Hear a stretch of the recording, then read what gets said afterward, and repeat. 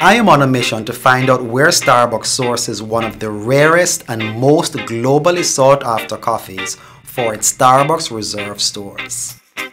This coffee is from my island home of Jamaica.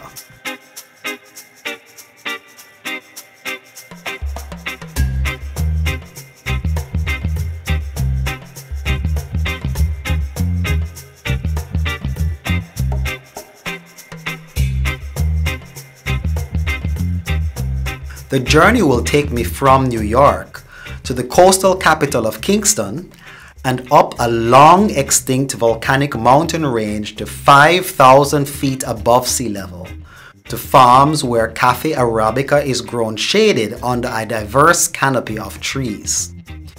Here, coffee berries produce the distinctive cocoa and citrus floral aromas that define the iconic Jamaican Blue Mountain Coffee brand. Join me on this journey to discover where these coffee berries come from and how these coffees can help support the conservation of one of the most biologically important areas in the Caribbean and indeed the world.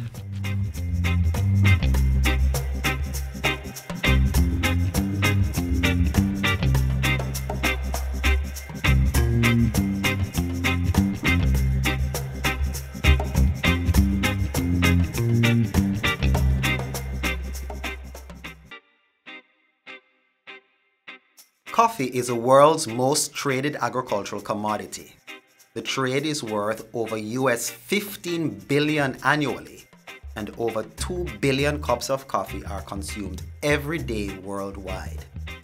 Because tropical forest destruction for agriculture is a major contributor not only to climate change and species extinction, but also to a range of other serious environmental woes, it is important for us to discuss the choices and decisions that coffee drinkers are making about the types of coffee they are buying, and how these choices can significantly affect forests in the most species-rich places of the planet.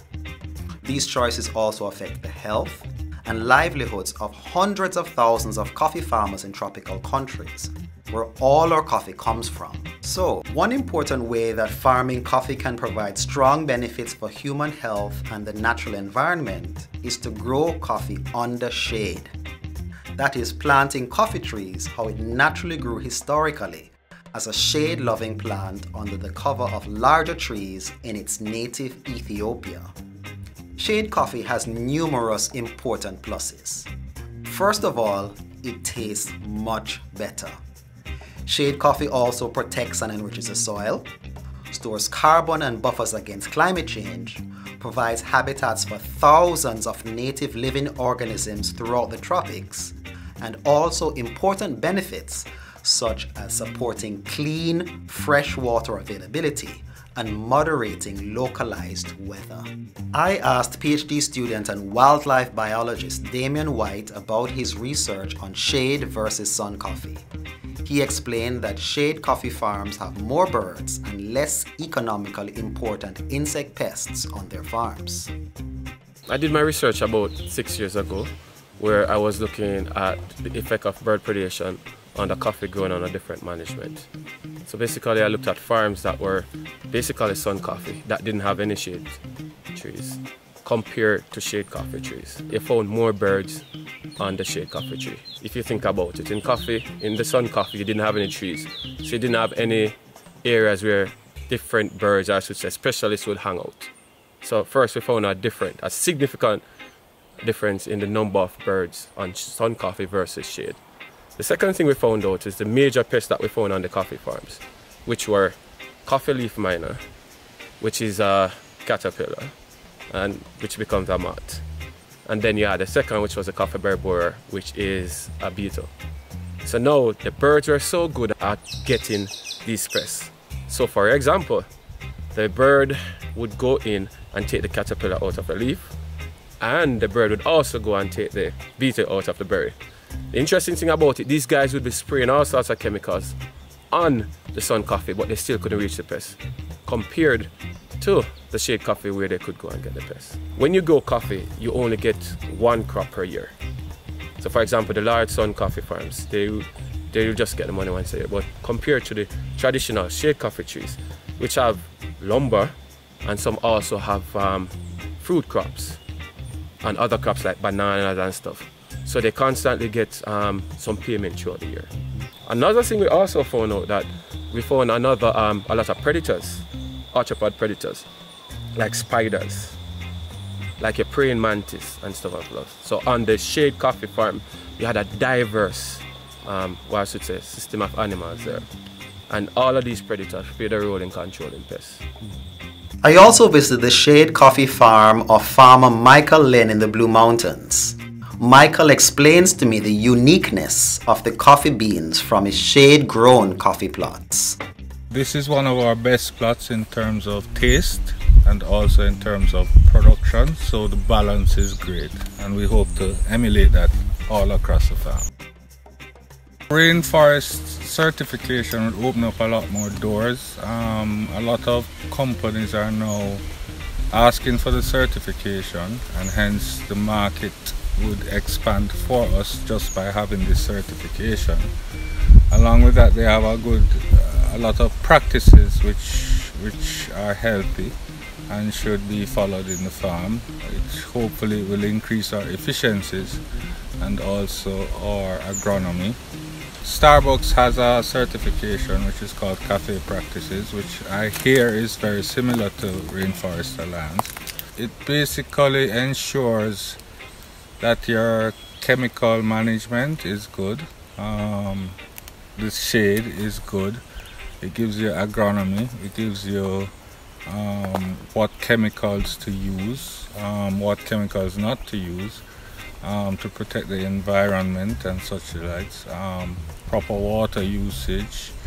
It's a very extensive program. In Cafe Practices, it also enables you to interact with your workers more, so it's more of a social, it also has a social aspect to it, where basically you pay a certain amount to each worker, you educate the worker as to your plans in how to get the farm up to date into the certification and the different aspects of it. Because habitat loss is such an important concern for the tropics, mining, unsustainable agriculture, the lumber industry, shade coffee is actually amazing for the environment. It protects forests, it conserves trees, and that has so many effects that are positive for the environment, for nature, and for wildlife. And it's for this reason that one of the main things I like to do when I come to the Blue and Jonquil Mountains National Park is bird watching. So I am here with Ricardo Miller, founder and CEO of Arrowhead Birding. I had a question for Ricardo. Specifically, I wanted to ask him why he takes his clients here to the Blue and Jonquil Mountains, and more importantly, why he takes them into shade coffee. Well, Jamaica is recognized as probably one of the best locations for birding in the Caribbean, for the simple reason that it has so many endemic birds, one of the highest numbers of any Caribbean island. Currently, we're looking at 29 endemic species in Jamaica that are found nowhere else. It would have been 31, but unfortunately we lost 2 over the years. We're always looking for the endemics. That's the key thing of any birding trip. But there are different types of birds that occupy what we call different niches. You know, some feeds on fruit, some feed on insects.